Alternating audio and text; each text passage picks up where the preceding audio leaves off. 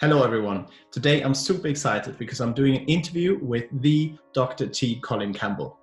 Dr. Campbell is a pioneering biochemist, author of over 300 research papers and 3 books, most notably the China Study.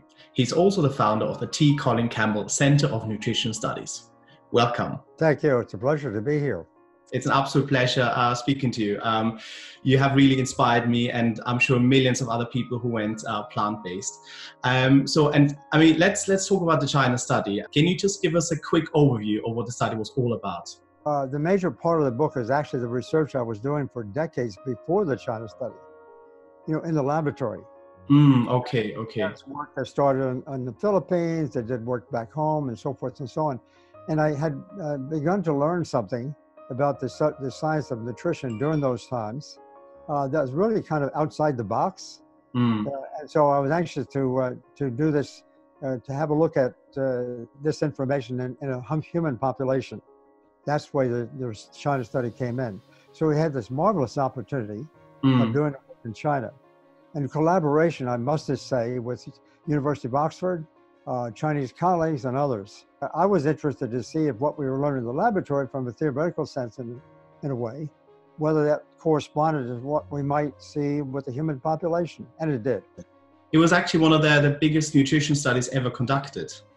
Yes, it was called the most comprehensive study ever conducted. Yeah, that's absolutely incredible.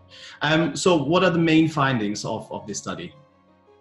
Well, what I came into the study with was this information we had that the consumption of animal-based protein was not a very good idea. I saw some information that the animal protein turns on cancer experimentally. It does some other things. And so when we came to the China Study, I was aware of that information. I wanted to kind of check it out because in rural China, they don't consume much animal-based protein. In fact, the total protein consumed is rather low compared to Western countries. And I just wanted to see, what did we see? We had the opportunity in China of comparing dietary practices, especially the consumption of animal-based foods, to compare that with a number of different disease mortality rates, the various cancers and eventually some other diseases. What happens with these diseases as the consumption of animal protein goes down? And in my case, or in this case, it was consistent with what we were looking at in the laboratory. Remarkable. As soon as we start putting animal food in the diet, we begin to incur risk of all kinds for different diseases, cancer included, of course. And so that was a big deal. But it was more than that. It was when we consume animal-based foods, we tend to decrease the consumption of plant-based foods. It's a whole shebang. Yeah. So, because, you hear the arguments that there are lots of nutrients in animal-based foods and stuff like that. So if we don't eat those animal-based products, we might lack nutrients like iron, calcium, for example, or other things. So what's your opinion on that? Is it worth getting the nutrients from animal protein, or? No, actually, plant-based foods provide all the protein we need. We don't need animal foods for getting the animal protein. That's an old idea. It's a very prominent idea, obviously. It's very old. But we don't need the animal foods for the protein. We get all the iron and all the, obviously, the fiber and other minerals, for example, that we need from plant-based foods. In fact, the amount we get from plant-based foods in that form is superior. And one thing I found really astounding. So I've seen you in a TV show, and that was in the 80s, and you talked about the findings of your studies. And, people were quite interested in what you had to say as well. And now, more than 30 years later, science, nutrition still hasn't really changed that much. That's incredible. How did that happen? What's your opinion on this? Well, it's been much of my career was a challenge, I have to say, because I was running against the grain, let's face it. It's hard to change, really, really hard to change. We are, in the Western countries, we are accustomed to consuming, let's say, the Western diet, which is rich in animal-based foods. That's just the nature of the beast, no pun intended. But in any case, you can imagine the kind of pushback I get, first from the livestock industry, secondly from the pharmaceutical industry, and third from health organizations, more so in the US and the UK. One of the most popular recipes on my blog, actually, vegan cheese recipes. So how come, I think it's especially with dairy as well, how come it's so hard for people to give up dairy? Well, I know that very well personally and professionally because I was raised on a farm. I grew up milking cows. And so I drank lots of milk, a lot of meat, eggs, and so forth and so on. I mean, that was my life, as well as my family's, of course. And so when I got into the research, I had to start thinking about that seriously. You know, is this for real or not? So that was really what generated a lot of the research that we did, trying to prove or disprove that idea.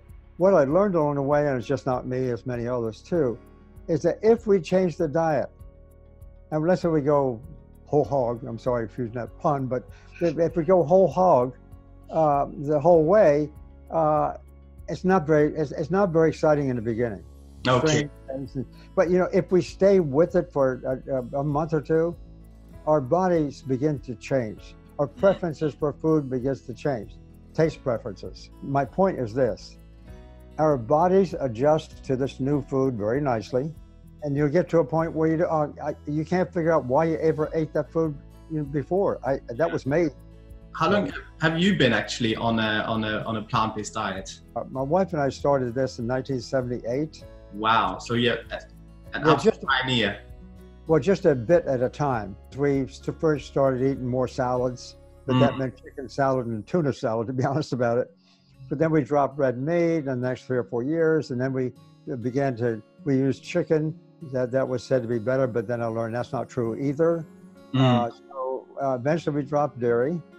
That was kind of hard for me because, as I said, I drank lots of milk and ate a lot of cheese.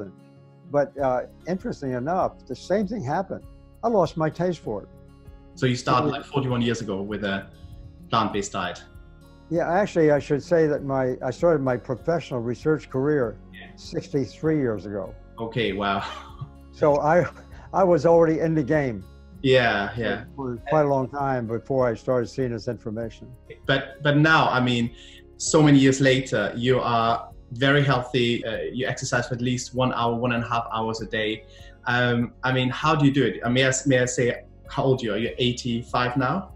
Yes, I'm 85 and my wife is 78 and we don't use any drugs. Yeah, that's none of our family. We have 22 members of our family, children, spouses and grandchildren. None of us use drugs. So how do you stay fit on a plant-based diet? Like, what do you do? Does it help you? Do you think? Well, yeah, without a doubt. I mean, I find it quite amazing because, as I say, I'm an experiment unto myself because I went through the same thing. But basically, I jogged for a lot of years. I played golf and on a regular basis, and I like jogging. You have a very active lifestyle, and you work a lot, and you're actually writing a new book as well, which is very exciting. So what's this new book about? Well, the new book is sort of the capstone. I wrote the first book, the China study, if you will. That turned out to be quite successful. It's been translated, incidentally, now into 48 foreign languages. That, together with the cookbooks that go with it, which have done very well, and also the second book, we've sold probably close to 5 million copies. Wow, okay.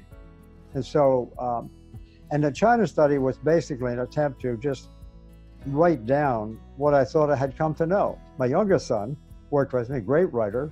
He's now a physician. He's now running a research program of his own on women with breast cancer, for example.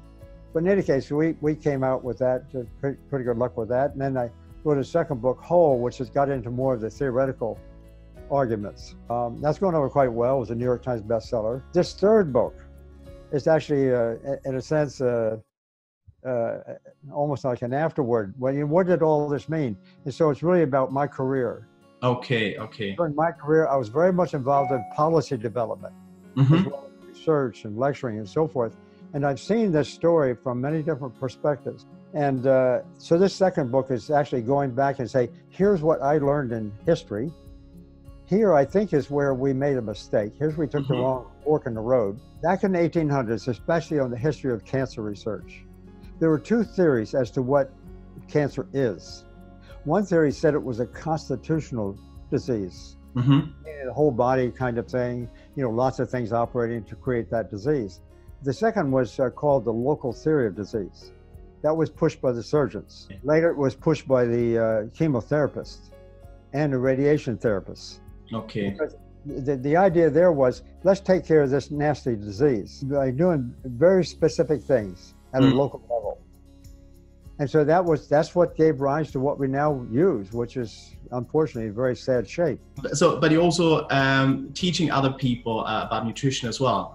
So you have the T Colin Campbell Centre for Nutrition Studies you founded. Can you tell us a little bit more about that and what's in store for us in the future? And later in my career, I had the opportunity of teaching vegetarian nutrition. I didn't like the name much, but it attracted some interest. I taught that course for a little bit. It was very popular with the students. And suddenly, the chairman of the department pulled it out of the catalog without my consent. That led to a big row, and because he was a big policymaker in Washington. So it became a big story, not just on the campus for me, but actually in a national sense. I wanted to keep doing the course. I wanted to offer the course so others could use it through the internet at that time. And the internet was just coming to play. So I had a bunch of students, enthusiastic students, wanted to stay on and work with me and do whatever they could to put that online. 3,000 to 5,000 students signed a petition to have the course restored. Wow, okay. And it didn't work. The administration said, no, we don't want that here, because the administration sold out to the dairy industry. Wow, that's quite a pushback you got there. A huge pushback. You wouldn't believe what. We took the course, then thanks to the students who worked with me, and we created I had a nonprofit organization of sorts. We took the course, and then they helped to put it online. Now we've had this online course now developed in a much more sophisticated way, I think. We have this course that we've had more than 20,000 graduates. Wow. You know, and it's a unique kind of course.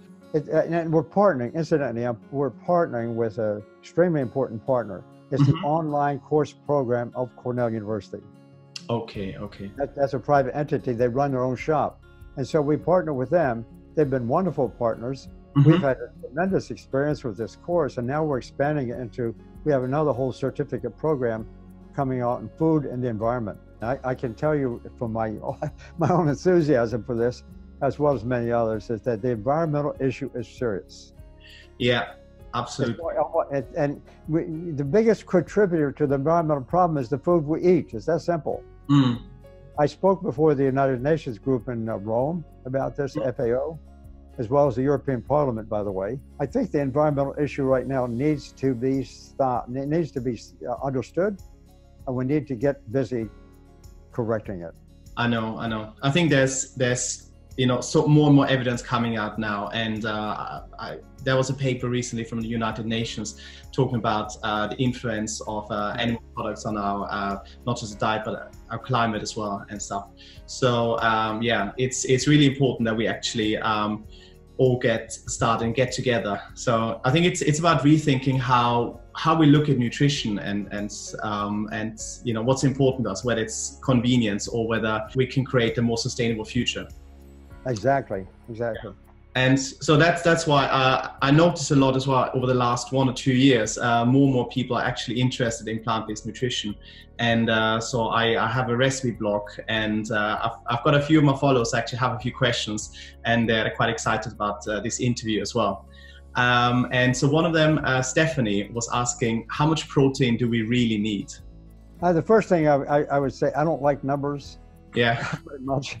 Because they've become sort of black and white kinds of issues. And that's not the way to look at it. For decades, we've assumed that protein more or less comes from animals, let's say. Yeah. And that's why we have to eat animals. Well, that's a circular argument. It's not true. Because if you have a mixed amount of different kinds of plant foods, cereals, grains, legumes, and so forth, we get all the protein we need.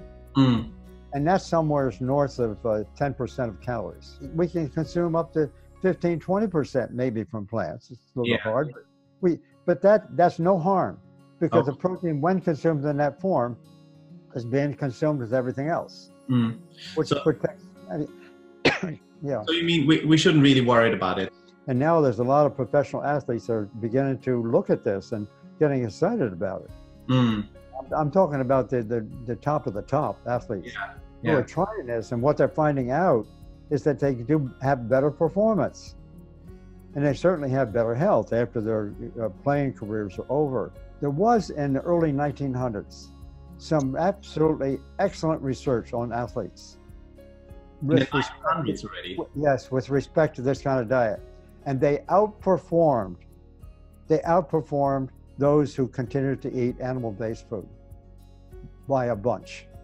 Wow. And of course, they ended up with, but all that was ignored. Yeah. And the reason it was ignored because no one wanted to hear, certainly authorities, did not want to hear anything negative about animal-based protein. That's part of my story in the book. And others like that. So I mean, there are more and more people coming out there now saying how beneficial a plant-based diet has been for them.